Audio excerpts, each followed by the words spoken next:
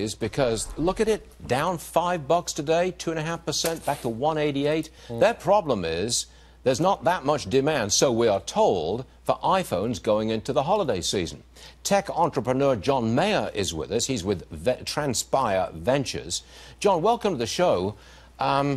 If Apple is not the market leader, the stock market leader, and it's not at the moment, who is?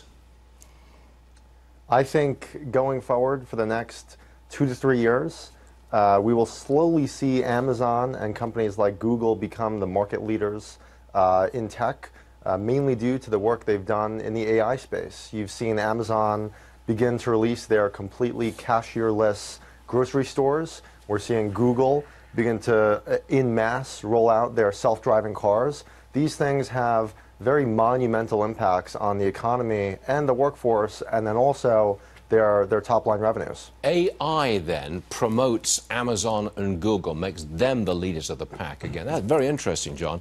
You spoke about self-driving cars there. I know that's an area that you know about. Tell me, when are we actually going to see them on the road in large numbers? The journal says they're hitting a lot of... So this is really interesting. If you are invested in tech stocks, I have a good amount of Apple, Amazon, Google, but I was considering buying the Apple dip, but this information might make it me hesitate on doing that and to consider holding more Amazon and Google, because if they are the market leaders in AI, they're right. They're going to just continue to dominate and continue to crush their competitors and gain larger market share.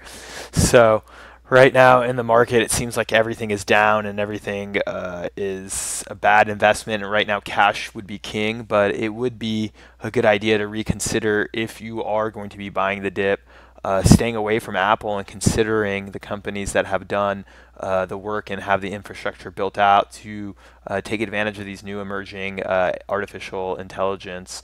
But let me know your thoughts on the AI driving, self-driverless cars and the future of these stocks. And I will talk to you guys soon. And hopefully, like I said, if you do have some cash, be ready to buy more of the crypto, but also if the techs go down, I would consider buying the tech stocks as well. Thank you for watching, and I'll talk to you soon.